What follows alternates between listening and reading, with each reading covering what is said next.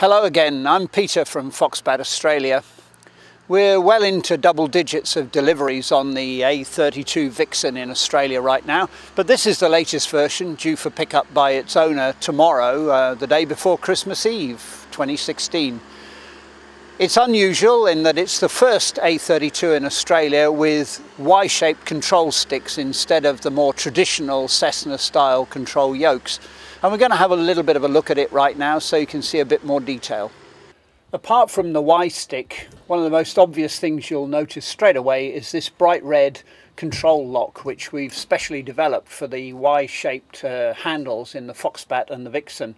It's a very simple, as you can see, the controls are well locked. There's another strap in between. The strap is tightened by pulling on the adjuster strap here and loosened by simply squeezing the adjuster buckle here, pulling away and lifting off the top of the stick there. There's a hook down on each side which fits into the main cross member. Pretty substantial hook which locks things in place. Simply lift off the loops, take off the hook and lift out and pop it into the luggage compartment, ready for next time. And the controls are now fully free and usable.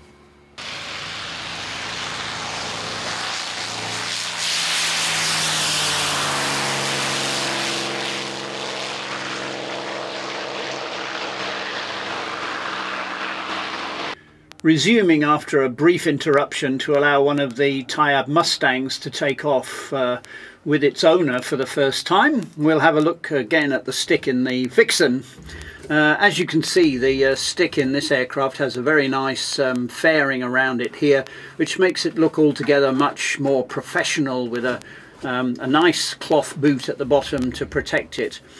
It's got soft touch handles here on both sides and a push to talk on the top, and as usual with Aeroprakt, the handbrake is on the front here. The throttles protrude from the instrument panel like this, and they look a little bit strange at first, but in fact they work surprisingly well and are absolutely ergonomically perfect when you're flying the aircraft. They move in and out like this. There is a throttle friction that you can adjust to ensure that they stay in the right position when you're cruising. Over on the left side of the panel, and indeed on the right here, they've changed the shape of the pocket on the side of the panel slightly to accommodate a bottle of water. Strictly speaking, no alcohol of course, and the same on the right hand side of the panel here.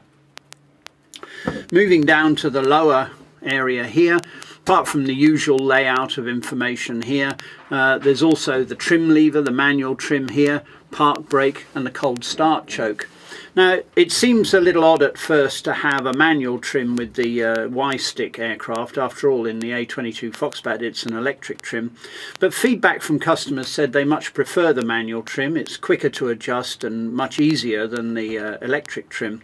And for flying in the Vixxen, the trim changes are nowhere near as dramatic as they are in the A22. So you can normally position the trim lever for takeoff and normal flight and around about the central position, and then when you're coming into land, just simply pull it right back and the trim is then adjusted perfectly for landing.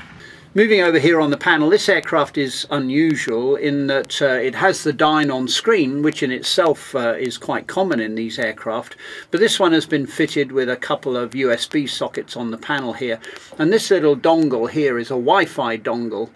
That allows you with Avplan to plan your flight on an iPad in advance, and when you arrive in the aircraft you connect up to the local Wi-Fi, download the flight plan from your iPad into the dyne on screen here, and saves you mucking around in the aircraft before flight to get things organised.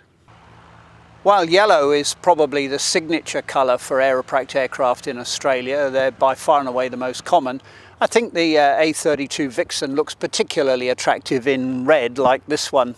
This is the same red as in fact the prototype aircraft I first flew a couple of years ago now in the Ukraine.